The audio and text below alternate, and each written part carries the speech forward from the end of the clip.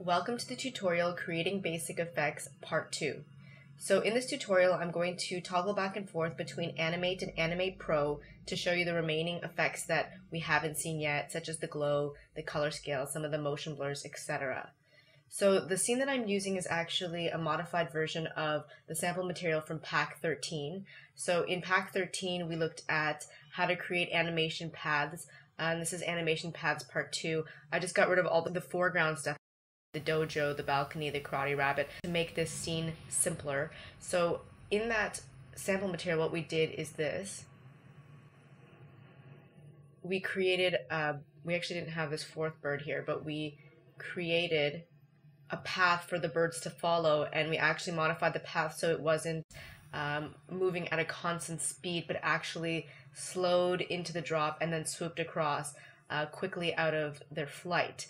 Some other modifications that I made to this scene is that I actually created a single bird, which I believe is out of the camera frame. There we go. So I created a single bird that does exactly the same thing. And instead of having the keyframes on a peg, like they are with these birds, so the motion is on this peg and all of these birds are linked to this peg, I put the motion path on the drawing itself. And that's because for the effects that I'm going to show you, the motion blur and the directional blur, it actually works better in Animate if you have the keyframes directly on the drawing. So it's really easy to transfer them, well, especially if it's a simple movement like this. What I basically did is I copied the first bird from this group here, the one that's yellow, by duplicating the layer and dragging it out of the peg group. And then I scaled it and positioned it using the transform tool without the animate button on so that it didn't record as a keyframe. And then afterwards what I did is I used the data view to view the position information for this peg, and I copied the keyframes onto this layer using the add keyframe buttons at exactly the same keyframe positions. And then I actually went into the function editor for this group by clicking on this function button beside the x-axis and mimicking the exact same curve that exists for the peg layer for the bird peg group. So that's exactly how I did it. And if you don't understand what I just said, I'll try to provide this sample scene for you so that you can at least examine the data view and the function editor to get an idea of how to do that yourself if need be. So let's get back to the effects part of this tutorial. The first effect I'm going to add is a motion blur. So once again, I'm going to do that from the timeline by going to the Add Layers button and selecting Effect, Motion Blur. And once again, it's been added here to the bottom. The strange thing or interesting thing about the motion blur is that it comes with a mask, but in fact you don't need to use the mask. You really only need to hook one copy of the drawing that you'd like to perform the effect on to the motion blur. So let's grab bird number 4 here and drag and drop it over the motion blur. And of course you can't see it as of yet because we're not in the render mode. So I'm going to drag this across. So the important thing to know when hooking a drawing object to the motion blur in Animate is that it has to be moving, of course, otherwise you won't see any type of a motion blur. And once again, I'll repeat, these keyframes and interpolation should be on the drawings themselves and not on a peg. So let's go into the render view mode, and you can see this blur occurring. I'm just going to switch tools so we don't see that bounding box. And if I scroll across even further, you see that swoop across, which is a really cool kind of effect to see. But you might say, well, you can't even see the bird at this point. Well, there is a way around that. You can make a copy of your drawing object. So if I duplicate the selected layer, which is the bird, I drag it out, so that's no longer part of the motion blur group. You now have a solid copy of your drawing object over the effect. So it's up to you. Sometimes people want the effect to be really just the blur, that this is moving so fast you can't even see a solid version of the object. Another thing you can do is play with the properties of the motion blur, of course. I'll refer you to the user guide to get into some of these properties in more detail. They're pretty obvious though. The number of frames in the trail, so there's 10, which means that it's taking this motion from 10 frames back. That's why it only comes up to here. This is where the bird was 10 frames ago. The number of samples, so the more samples you have, the more smooth this blur effect looks. The fall-off rate has something to do with how transparent the gradient is between throughout the blur. So let's try to change that to 0 and 1. I think that's what makes the big difference. So you can see it's more solid here in the back and then sort of faded close to the front. And then if you add 1, you see now it became less solid and still pretty transparent here. And then I think if we went to 2, even more so. So it seems like the higher the fall-off rate, the less solid it is at frame 10 back there. The intensity, I'm pretty sure, has to do with the opacity. 0 intensity means it's completely transparent. 1 allows you to actually see it appear. And I'm not sure if it's decimal values in between or if it goes past 1. We can try that so we can see that. Does this make a difference? So once again, you can play around, but if you refer to the user guide, it'll actually tell you what the value scale is as well, so you don't have to guess. Okay, so let's close that. And now let's look at the second type of blur, which is a directional blur. So I'm just going to hide that from view. We still have this copy of our bird here. And I'm going to go once again to the Add Layer button and select Effect, Directional Blur. And once again, it's here at the bottom. So the directional blur does not have a matte, as you might realize. And what I'm going to do is hook this bird onto the directional blur, scroll back a bit, and then go into the render view mode. So unlike the motion blur, the properties to the directional blur haven't been set yet. Everything's at 0, which is why we don't see anything in the camera view. So let's double click on the directional blur to bring up its layer properties. And let's change some of these properties around so that we can start seeing something in the camera view. So let's increase the radius. Okay. You need it to be something pretty high, so let's go to at least 28 here. So you're starting to see the blur appearing there.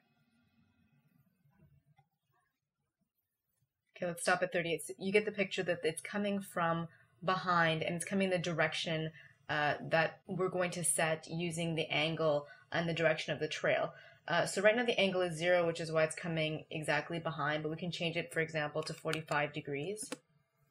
So you can see it's angled downwards. You can decide if you want the blur to come from north, east, south, or west. So let's try west. So you see it's coming from behind again, the same as if we had angle 0, or you can keep it exactly where the angle was. You can ignore the alpha, which would get rid of the solid version of your image. You can make it less blurry, so it's actually quite a bit clear with a bit of a smear, etc. You can change the fall-off rate once again so that it goes from solid to almost transparent instead of solid to solid, like that. So you can change all sorts of things here in the layer properties. These are one of those effects that you would probably want to animate over time. For example, if we keep this going at west, it's going the right way. Actually, since the bird drops down, it's not going the right way. It would probably be something more like north as it drops down, and then as it sweeps across, so more over here, this looks wrong because it should be behind, and now it should be something like west. So this is the type of effect that you probably want to animate over time so that the blur follows properly. So the next thing I'd like to show you how to do is how to add a color scale, and that has nothing at all to do with blurs or motion blurs. But what we're going to do here is use the color scale to create an ambient effect. So make it look like the sun is setting, for example. So the sky will go from blue to pink. So to add a color scale, once again, you can go from the Add Layer button in the timeline, or I haven't been using it very often, but you can go to the top menu and select Insert, Effects, color scale. And I mentioned at one point that you can add a background in two ways. You can add a color card, or you can physically draw a rectangle and fill it in with a gradient or a fill and make that your sky. And there are advantages and disadvantages to both. Definitely when you're doing 3D scene setup, it's better to use a color card because no matter what angle you use, you'll always see that color behind. But for something like this, it's convenient to already have a rectangular background because now we can add the color scale to it, which is not something you can do with a color card. So what I'm going to do is take the sky and hook it onto the color scale. And then I'm going to open the color scale's properties in the data view, like that. And the color scale is another one you'd probably want to animate over time. So I'm going to go to the first frame and put a keyframe there, and go to the last frame and put a keyframe there. And then start changing some of the values. You can do this here in the data view, or you can double click on the color scale and they're all here as well. So I'm going to go into the render mode so we can see the changes as we make them. So 0 is the lowest value that you could have for any of the color channels. So that would be 0 green, 0 blue, or 0 red. 2 is the largest value that you could have, and that would bring you to 255. And any value in between 0 or 2, including a decimal value, will give you a mix between those three colors. And the 0 to 2 scale also works for the other parameters, such as the alpha or the saturation. Might take down the saturation a bit. So something like that.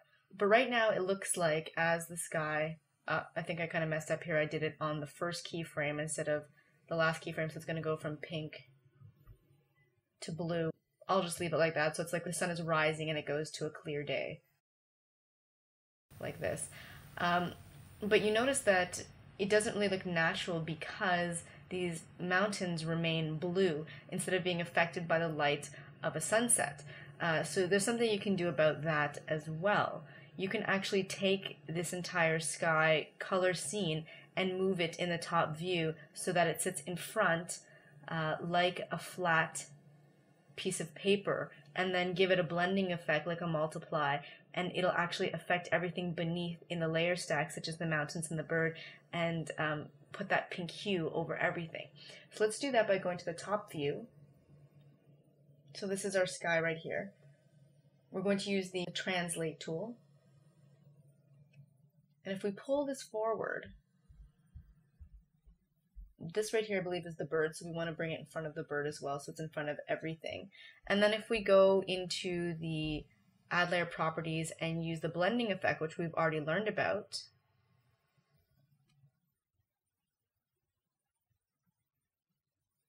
and if we hook the color scale with the sky to the blending effect and then change this blend mode to multiply, you can see that it's touching upon the mountains here. But what we do need also, which I totally forgot about, is we also need a background.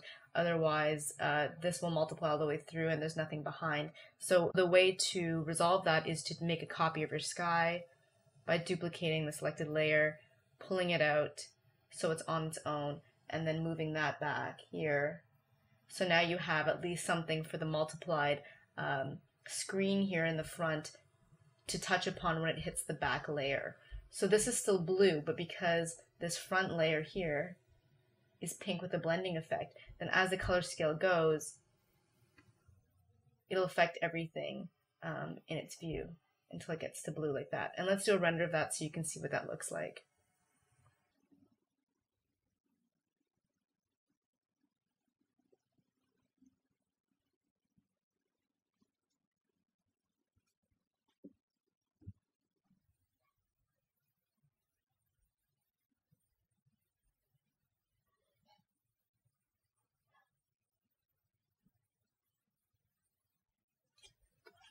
Let's play that. So it goes from pink to blue. Okay, so now let's go to Animate Pro to take a look at the motion blur, directional blur, and color scale effect there. Okay, so I set up the same scene in Animate Pro. So I'll play it for you quickly so you can take a look at that. So of course, instead of setting up the effect through the timeline view, we're going to do it through the network view in Animate Pro. So let's look for our blur directional and our motion blur.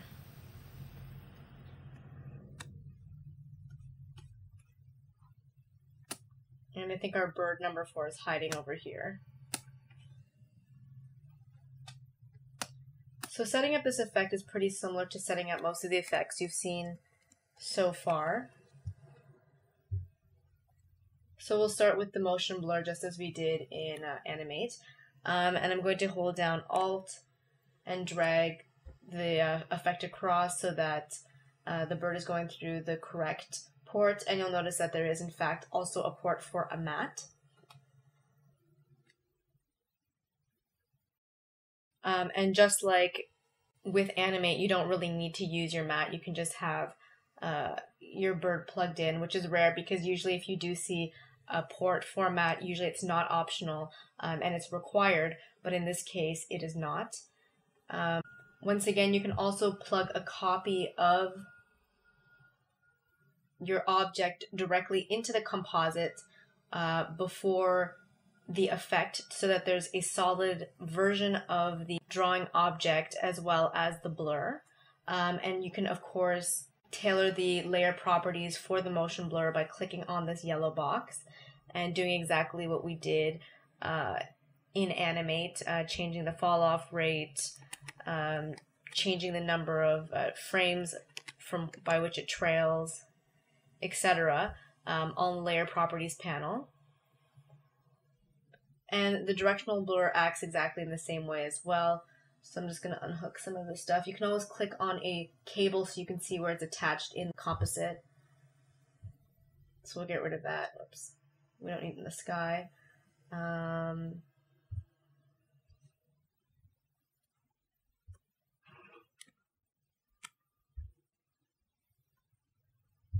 Let's go into the blur directional parameters because once again they're set to 0, which we know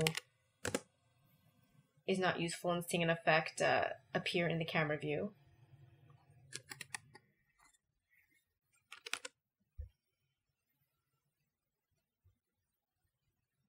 So you get the picture. So once again, it's really just dragging those effects across using the Alt across the cable and manipulating the parameters.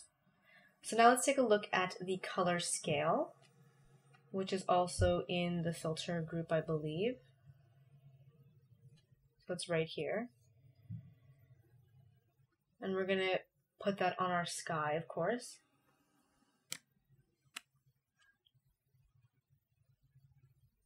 But we also want a different version of our sky behind without the color scale.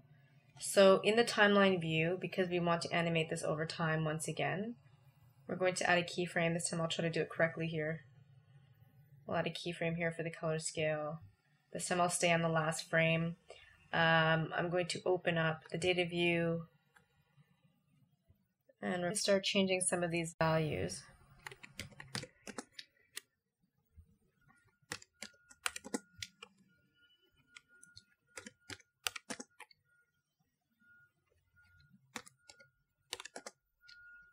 There we go. So it should slide back and forth between the two colors.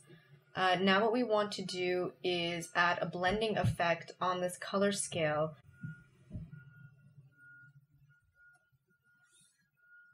And we're going to hook it in just underneath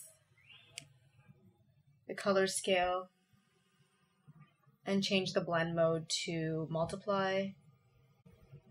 And now we are at the place where we need to have a copy of the sky, specifically the copy that's attached to the color scale and the blending mode, appear in front of all the other drawing elements in the scene, while the other sky that has nothing going on, that has no color scale and no blending, so no effects applied to it, has to remain behind. And if you remember from one of the previous tutorials, I taught you about the apply peg transformation, which is handy when you need to change the position between two copies of the same element. So let's slide that in above the color scale. There we go. And of course we need to add some type of position information to this, so we also need a peg.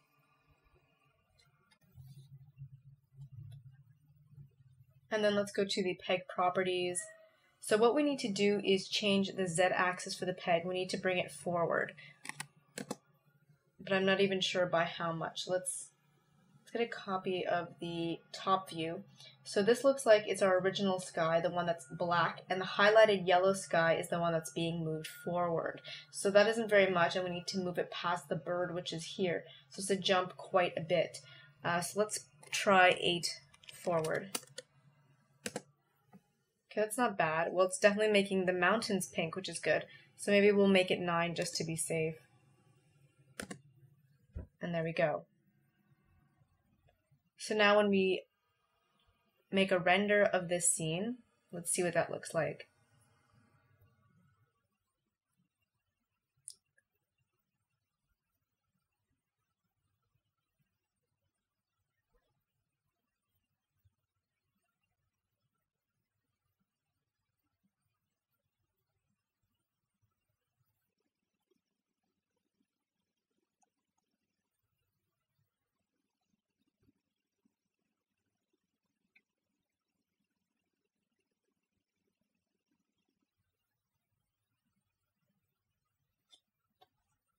Okay, so if we hit the play button,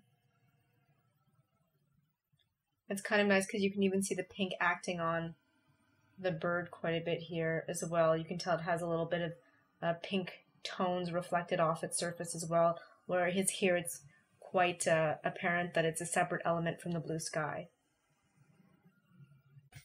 Okay, so now that we're done with those effects, let's go back to Animate and open a new scene once again.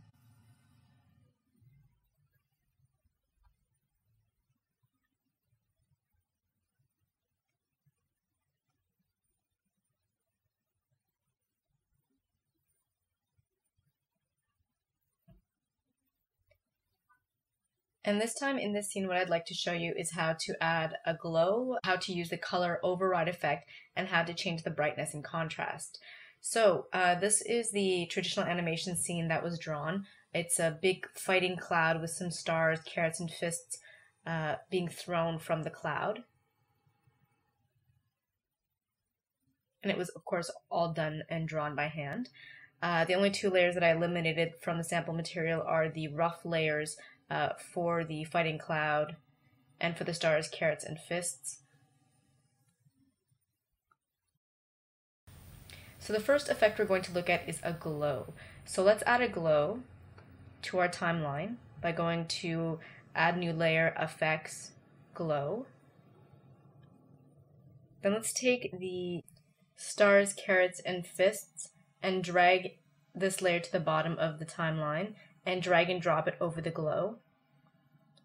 So now it's attached to the glow. And then if we scroll across in the render mode, we can see that there's this transparent golden color that appears. But once again, these are one of the types of effects that needs the original layer present if you want to see a solid version with the glow on top. So what we can do is duplicate this layer and pull it out of the effects group. And now you can see that the glow appears on top of the carrots and stars and fists. And you can actually obviously change the parameters of the glow as well. You can change the color.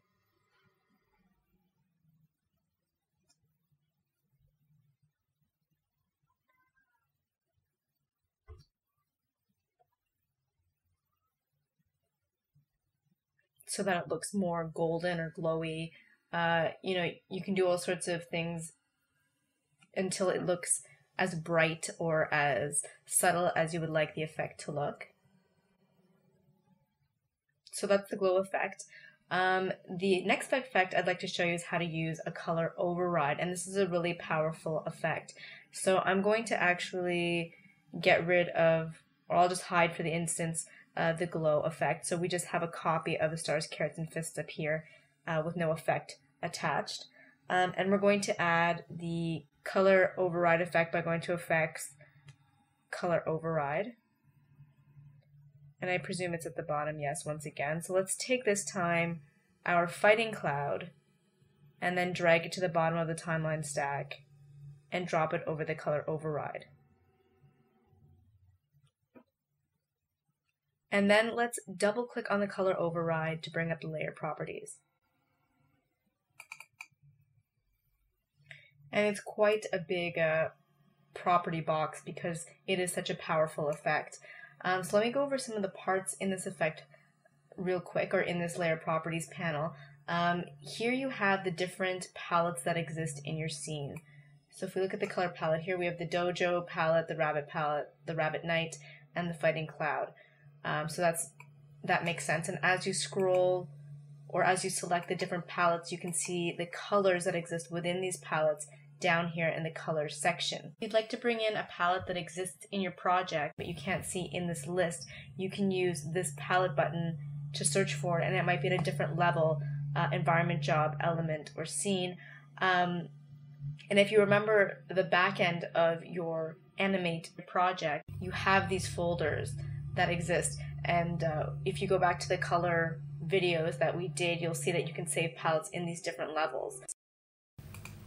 However, if you'd like to import a palette that does not belong in this scene, you can click on this folder button and search for it. So for example, I'm in the Gathering Content folder. If I go to the palette library, I don't know if you remember that we created text at a certain point and it had some fiery colors. So if I open that and I click on the text button, you'll see the colors that we created. So it's good to know that you can also import other palettes. So the other three sections that exist are on the right side here. There's the palette override.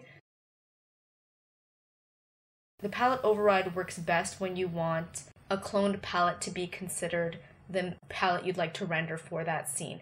So the best example we have here is the rabbit and the rabbit night. We created a cloned palette that gives the rabbit all these dark shaded colors if we did a dark shaded scene. Because the software will never render these colors, it will always accept the rabbit's palette as the colors that should be rendered for a scene, unless we put the rabbit night palette here in the palette override section. And we also have to attach the rabbit to the color override layer in the timeline view. So let's do that. Let's take our Karate Master, let's make him appear.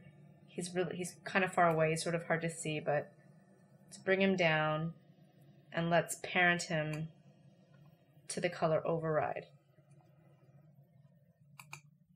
And let me hide the fighting cloud. And so you can see here he looks dark. And if we eliminate this, he looks light again because the software is considering this his main palette. So that's a use for the palette override. So the color override has several neat features as well. Let's use the fill for the fighting cloud as an example. So I'm going to drag and drop that in this section. And then what you can do is you can right click on the override section to bring up all the possibilities for this color. So if we want color not visible, for example, it becomes invisible. If we want to add a new RGB value, we can click on that and then use the color picker to select a whole new color, and it'll turn into that color without affecting the original palette. You can also have a texture override the color that you see. And you do this by clicking in the zone, which brings up a browser window, and you can look for a texture.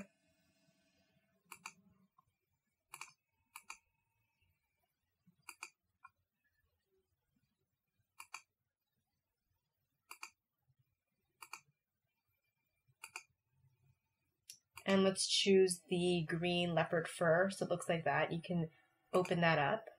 And then if you change the override to texture, original matrix, or any of these for that fact that say texture, you see that swatch now appear as the fill. And of course, there are multiple options depending on how you want to place this textured fill, or for the color override if you want to include the alpha or not. There are several options for that as well. So this is really just how it's placed inside this area. So let me get rid of that. And lastly, there's this section here, selected colors. So if you drag and drop colors into this section, you can choose to render these colors only. And one of the uses for that is actually for the glow effect that I just showed you. For example, what if I just want the inside color of the carrot, stars, and fists to glow but not their outlines? Well, then I can put things like the carrot color fill, the leaf color fill, the skin that's not a line, and the star color inside this section, and then say render selected colors only. And then of course we have to hook the stars, carrots, and fists layer to the color override. I think I'm actually going to unhook the other two from the color override, the karate master and the fighting cloud, just so we can only see the stars, carrots, and fists connected to the color override. And then on top of that, what we need to do is add a glow. So let's do that from our Add Layer button. We go to Effects, Glow. So I'm going to hook the color override to the glow. And then I'm going to give this glow the same parameters as the glow above, which is a radius of 4.5, and to use the source color as the matte. So let's do that.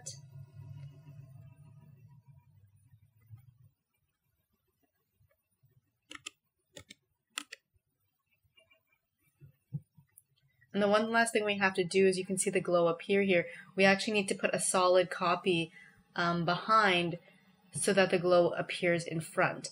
So we're going to take the stars, carrots, and fist layer, right click on it and select duplicate selected layer. It also remains attached to the color override, so we have to actually drag it out of the color override. And there we go. So the two things that we're looking at here is the glow one, which is just the interior glow with the outline not having a glow. And then if we uncheck that, as well as the solid layer that's on top, and we check the other glow,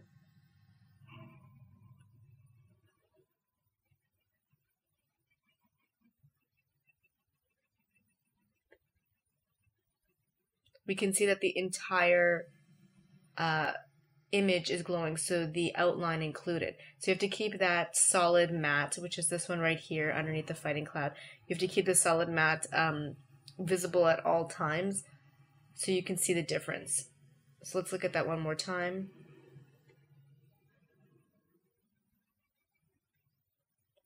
So this is the interior glow, and this is the full glow. And so that's what another use of the color override is, to make that distinction in case you want to section a part of your drawing and just have that area, an effect applied to that area like a matte. So the last thing I want to show you how to do is how to add brightness and contrast, the brightness and contrast effect to your scene. So in this case, we have the fighting cloud, which is a pretty it's not a vibrant color, it's pretty neutral beiges. So if we wanted to, pump up the contrast a bit so that we can separate it from its background, we could do this easily by adding the brightness and contrast effect. So once again, I'll go to Effect, and brightness and contrast is the one at the top.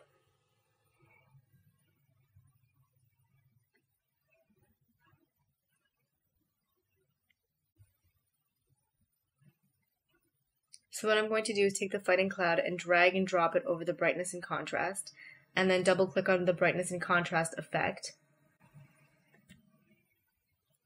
to bring up its layer properties.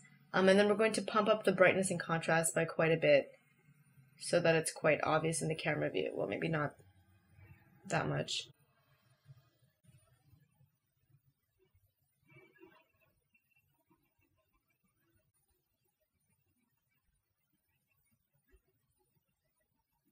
There we go. So by making this brighter and the contrast quite a bit heavier, what you can do is try to separate this element so that it stands out a little bit more from the background. And you can actually do this in the negative way too. If you have a negative brightness, obviously it'll make it darker instead of brighter, so you can work both ways until you feel like it stands out a little bit better than it did before. So maybe something like that. So now let's try these effects in Animate Pro. So I'm just going to minimize this window here, and we're going to open a new scene in Animate Pro. So let's save.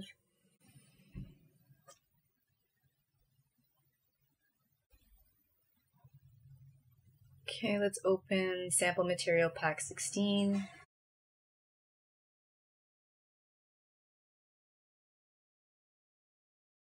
Okay, so let's go to the network view, as usual, and let's look at what elements are missing. So all this stuff needs to be hooked onto our composite.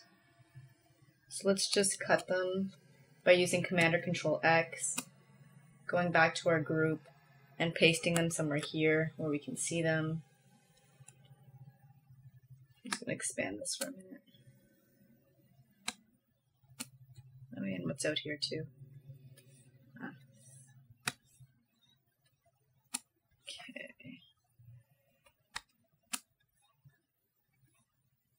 Okay, so these two we don't need. These two are the sketches, so I'm going to delete these. And then let's just hook these to the front of our composite. You can always move them later. So I think that looks okay.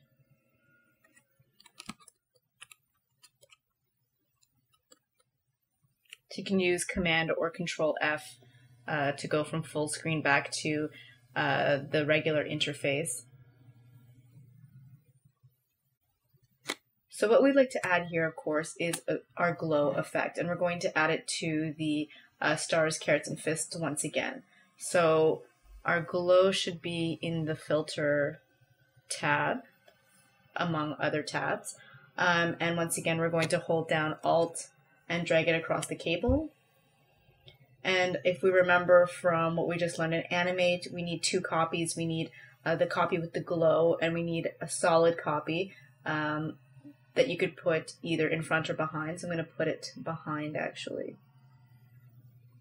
I don't know if you can see what I'm doing, but this is the glow cable, and this is the solid copy. So let's scroll to a place in the timeline where we can actually see one of the carrots. And of course it's not glowing yet because we haven't changed the parameters of the glow. So let's give it a radius. I think we had 4.5 last time, and we used the source color. So there we have it. It's glowing and it looks really good. If you get rid of the solid copy, which is this one right here, you're just going to see a glow without any of the outline or the original fill color.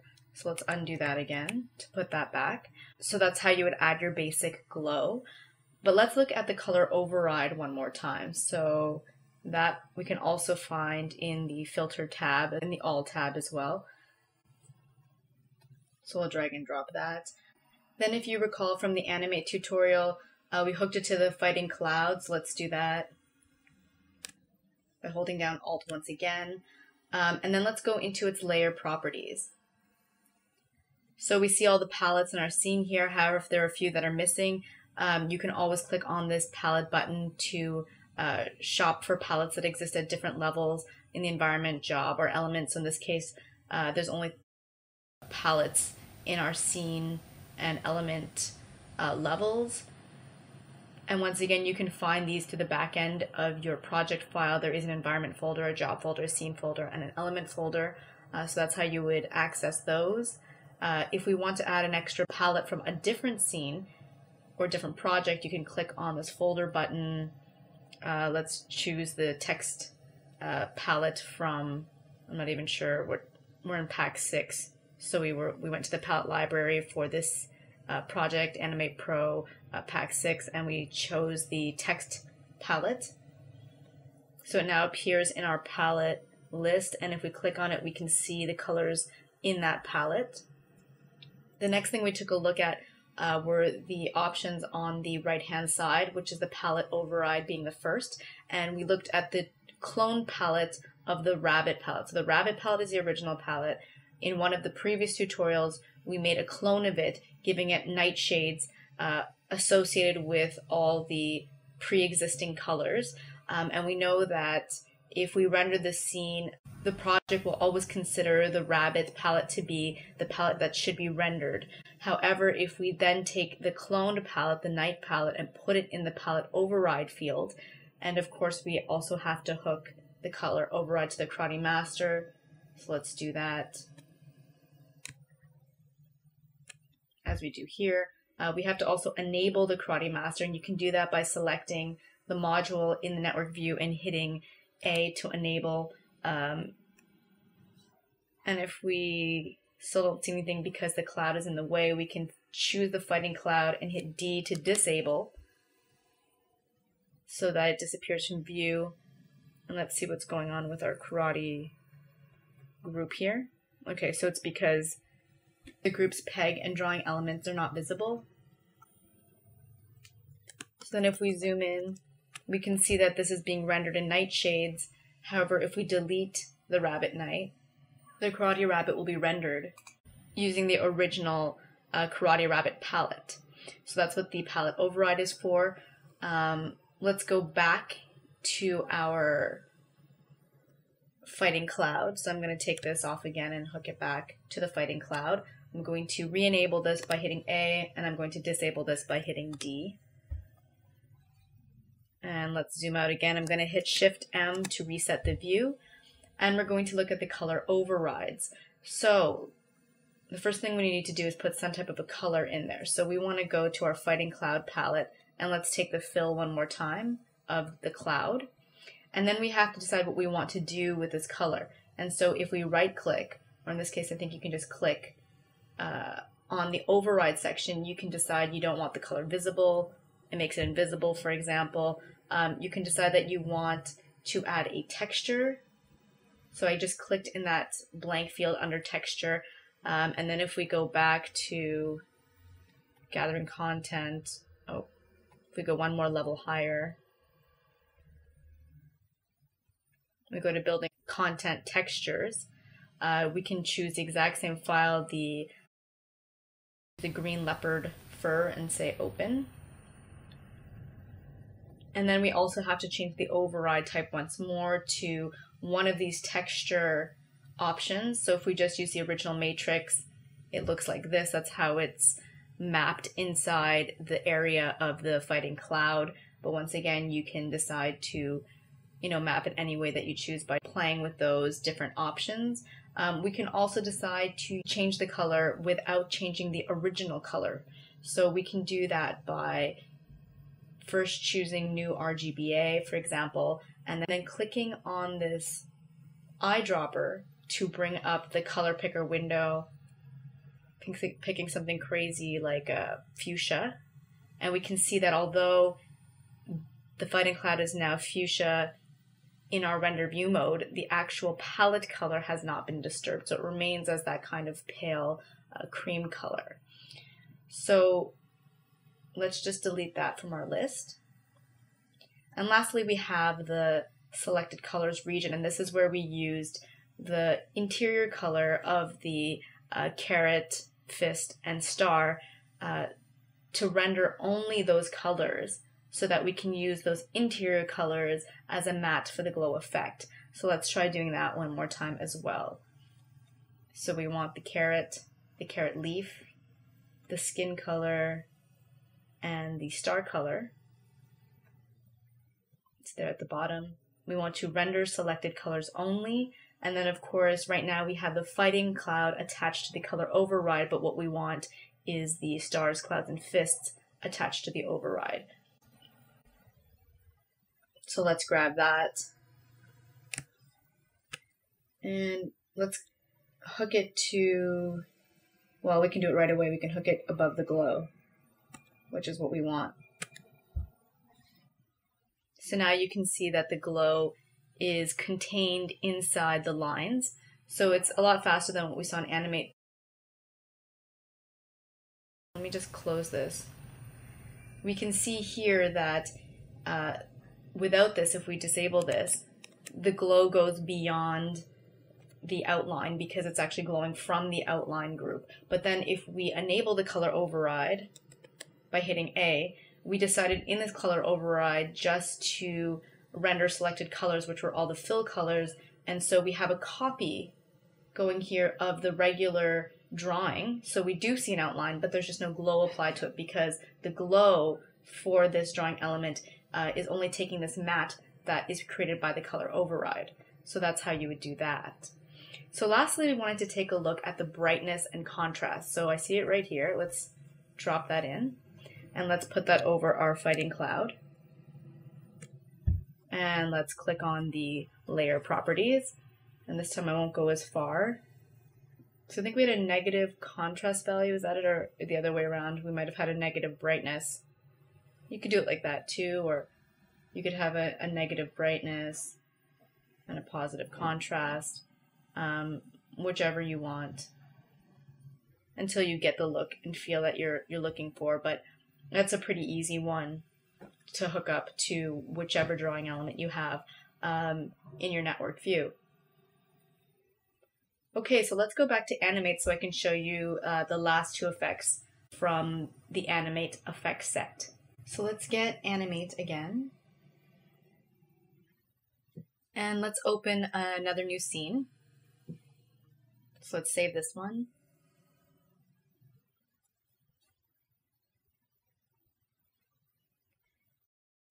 And then this time let's open Pack 18, which you may or may not recall was the morphing chapter.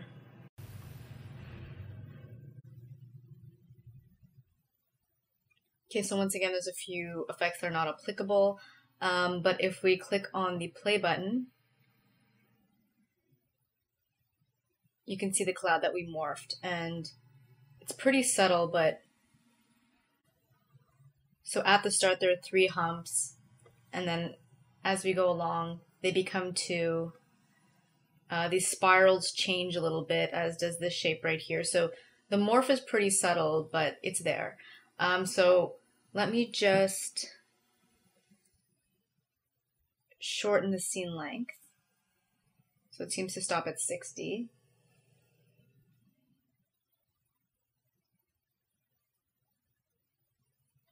And at least let's get the sky and maybe the mountains so we have a little bit of a background. Something like that. Okay.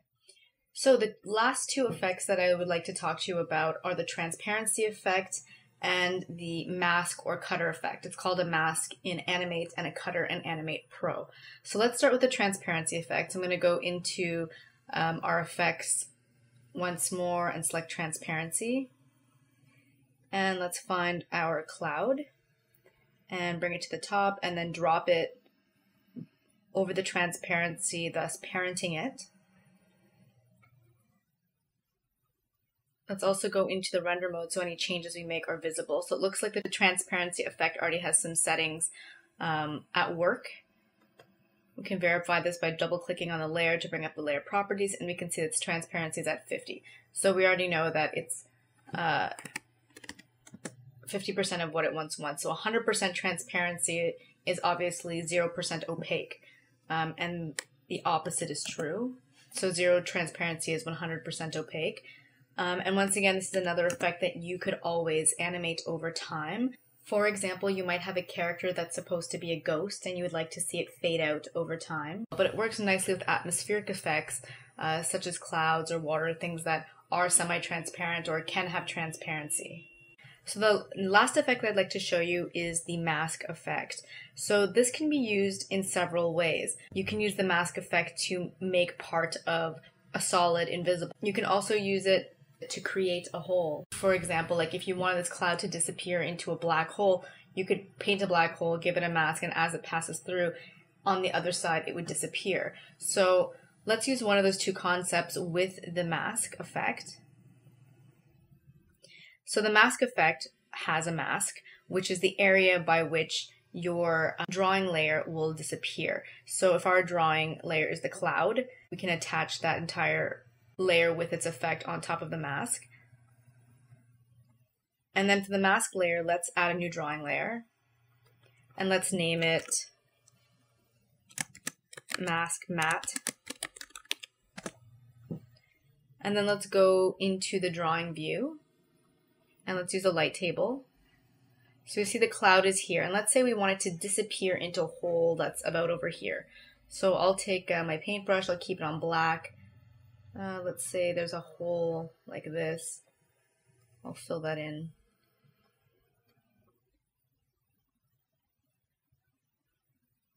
Like that. So that's the actual hole we'll have in our drawing. Then what I'm going to do is I'm going to duplicate this layer.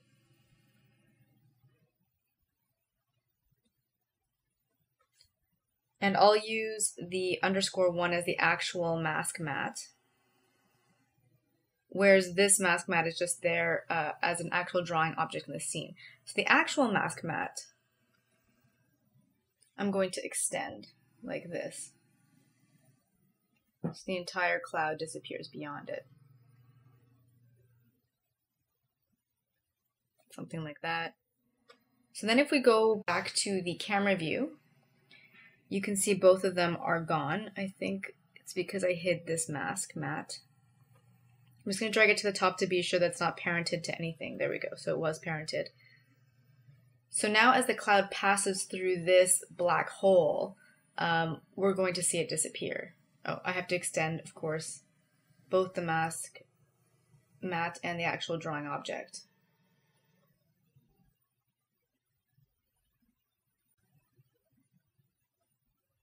Okay, and it obviously does not go down far enough, so let's go back into the drawing view. I'm just going to paint it a little bit further down. Okay, and there we go. So we see it disappearing, basically, behind this black hole.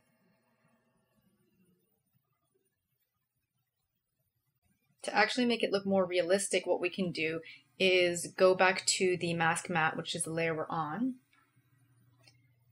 and do this. So it won't start disappearing till it's at least halfway into the hole. If we put the actual drawing object beneath, like that.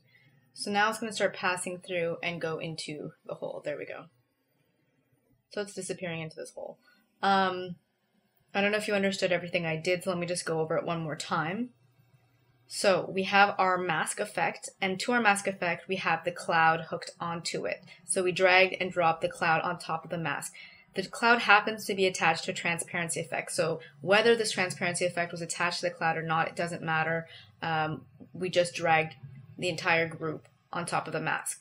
Then for the mask's mask, or otherwise known as a matte, we used a drawing object that looked like this, which means that as soon as the cloud, which is the top attached to the mask, hits this mask or matte, it'll start to disappear behind it. And then to make the effect look real, we actually added a drawing object, this guy right here, which is a black circle. So the black circle sits behind it, both in the layer stack and in the camera view. It's almost like the cloud is passing between two pieces of paper. This is the paper behind the cloud. This is the paper in front of the cloud, but because it's hooked to a mask effect in the camera view, you won't see it or anything that passes behind. So now let's go to Animate Pro and take a look at the same effects. So once again, we're going to open a new scene, and we'll save the changes to our old one.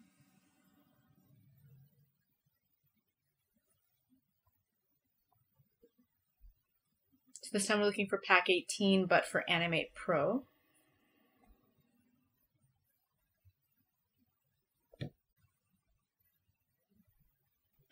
Okay, so let's enable the same layers that we had in Animate. That's the mountains and the sky.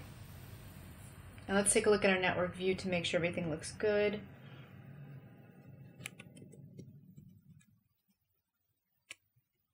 Seems like everything's okay. So let's look for our transparency effect. And let's hook it on to our cloud. And if we go to the render view mode, once again, it's already at 50%, so it's already 50% transparent or semi-transparent. Now let's take a look at the cutter effect. So once again, the cutter is the exact same thing as the mask, so it's not a filter. So let's just go to our All tab. For sure it'll be in here. So it's this one right here. And what we're going to do is we're going to put it under the transparency, but in the right port, because the left port is for the matte. Like that. And then we need a new drawing layer for our matte.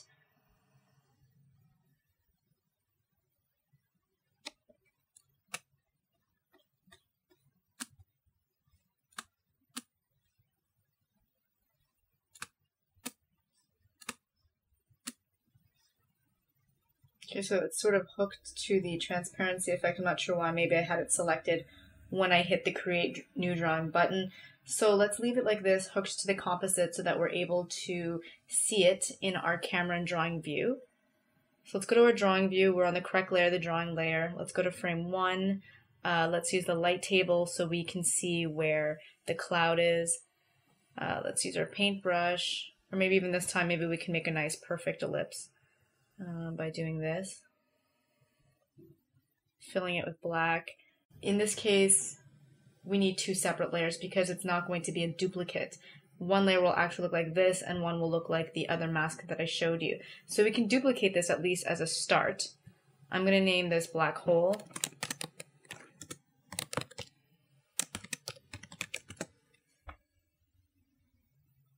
I'm going to right click on it and duplicate it. And instead of naming this black hole 1, let's name this cutter matte. And so for the black hole, let's extend it at least up until frame 60. And we'll do the same thing for the cutter matte.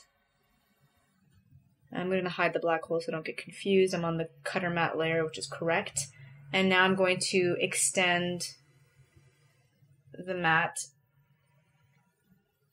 like that and fill it in. And then I think we decided that we want to see at least half the hole as well, like that. Okay, so let's go back to our network view here. Our black hole, let's enable it by hitting the letter A now that it's been selected in the network view. So we can leave that there. Actually, want to put it behind the cloud. There we go, so it sits behind. And we want to put the cutter matte into the left port of the cutter effect, like that. So now if we go to the camera view and we drag our playhead across, we see that as soon as the cloud hits that matte or mask, those 2 words are interchangeable, it starts disappearing behind it. Like that. So there's one thing that I forgot to show you in Animate, but I assure you it works the same in both Animate and Animate Pro, and that's working with the layer properties of the cutter effect. So I'm going to click on this little yellow box here, and the main or only layer property that you can change is that you can invert your matte. So let's do that. And so basically what happens is you get the opposite effect. Now we can see the cloud as it passes on the right side of the hole, as opposed to seeing it on the left. So on the left side it's completely invisible and then it slowly comes out. And I hope you understand why that's happening. It's because our matte, which looks like this, has been inverted. So really now the matte is everything but this black. This black is now the one place where you can see the cloud instead of the one place where the cloud will be hidden. So that's what would happen when you invert a matte. So that's how you use the cutter effect in Animate Pro, and it's the last effect that I wanted to show you. So that's it for the tutorial Creating Basic Effects Part 2. Stay tuned for the next tutorial, Playing Back Effects.